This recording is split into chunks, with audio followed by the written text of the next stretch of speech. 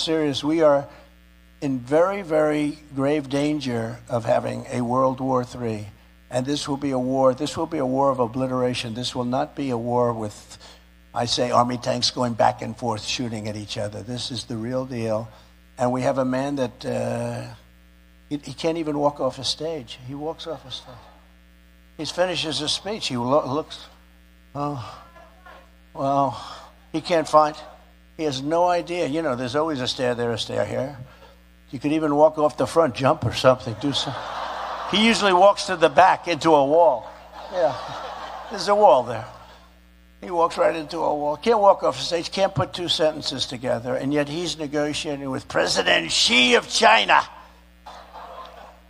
who, when I say he's very smart, the press, look at, that's a lot of press back there. That's a lot.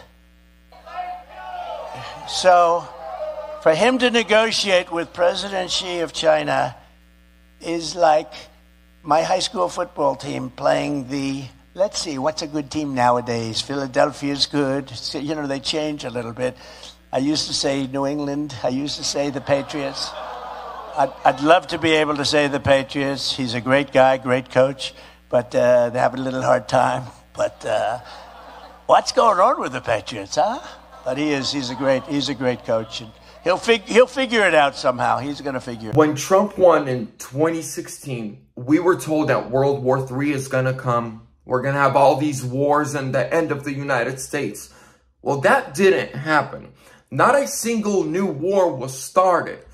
Now we have this old grandpa who was supposed to unite the world and America is back. Russia, Ukraine, Palestine, Israel, Afghanistan, Iraq. Should we keep going? We need Trump back now. When you look at Israel, just know that the same invasion is happening at our southern border, except our dumb old resident ignores it.